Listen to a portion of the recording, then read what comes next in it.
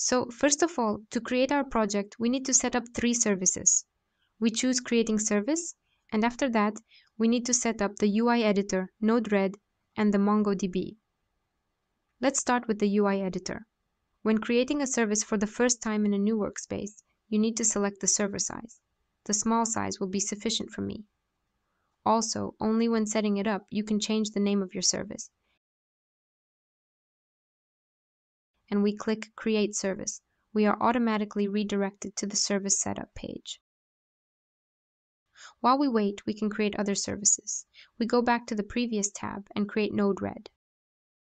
The server size is already selected. You can change the service name.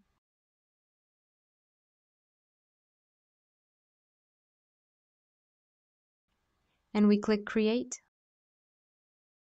Let's set up the database as well. We click on the blue bar to open the new Service Creation tab. We select the database. Here you can change a few more configurations. I want to set the same name, username, and password.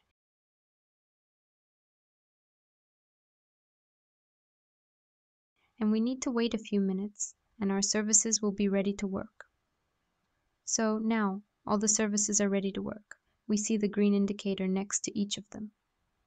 And let's start with Node-RED. To open the service, you just need to click next to its name.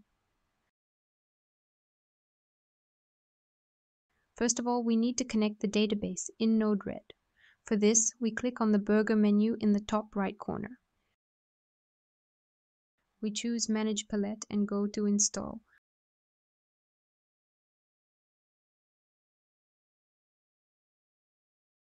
We are interested in this palette in this case. We click Install and confirm again. We can see that the nodes have been successfully added. Here on the left side in Node-RED, there are all the nodes you need. Here it appears. We search for Mongo, and we drag and drop it onto the workspace by simply clicking and dragging it onto the workspace. Drag and drop. We open the settings, and we need to add a server. We open the Mongo configuration. We copy the host and paste it into the host field. The name goes into the database field.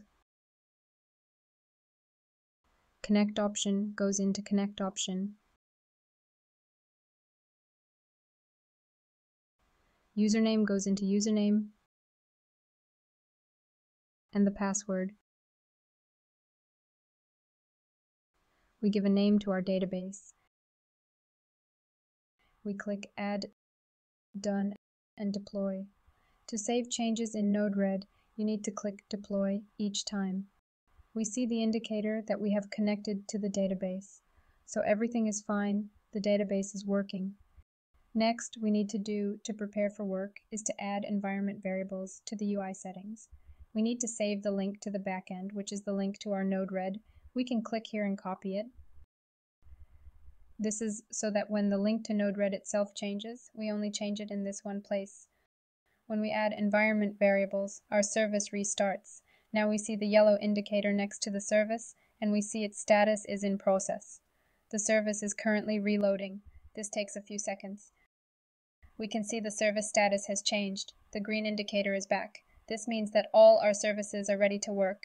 We have finished preparing for project development.